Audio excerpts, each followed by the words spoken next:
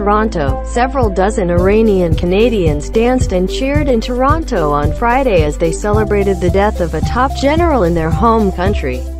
An American airstrike authorized by U.S. President Donald Trump killed General Qasem Soleimani, the head of Iran's elite Quds force, Thursday in Baghdad, Iraq. Iran's supreme leader vowed a harsh retaliation, but for those who showed up to dance in a square in North Toronto Friday afternoon. Soleimani's death marked what they hoped would be a rebirth for Iran. Chants of regime change in Iran by the people of Iran and "We support an uprising in Iran" rang out at the rally.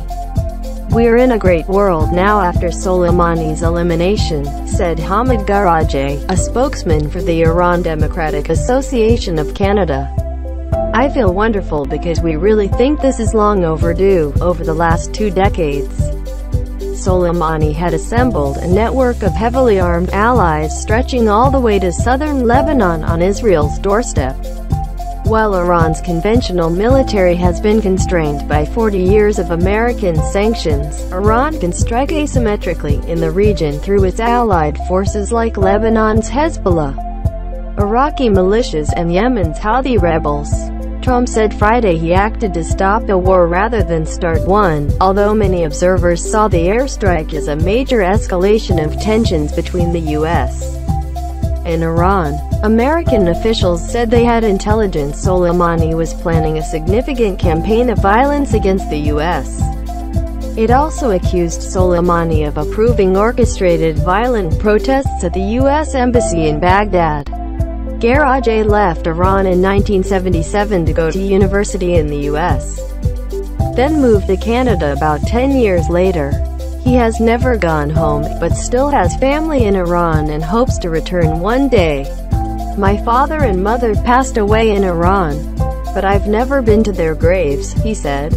The dream is going back to a free Iran. Others taking part in the Toronto rally said they hope Soleimani's death will be the catalyst for regime change. "We want peace in the region, not terrorism," said Sarah Fallow, the director of the International Coalition of Women Against Fundamentalism. "Anyone who cares about human rights should be against terrorism and celebrating the death of Soleimani." Fallow said she left Iran when she was young to come to school in Canada. She has never returned. Beza Mayton said he danced when he first heard the news of the general's death. "I was so happy to see this man killed," Mayton said. Quote, "I have to tell you, I had the greatest sleep last night."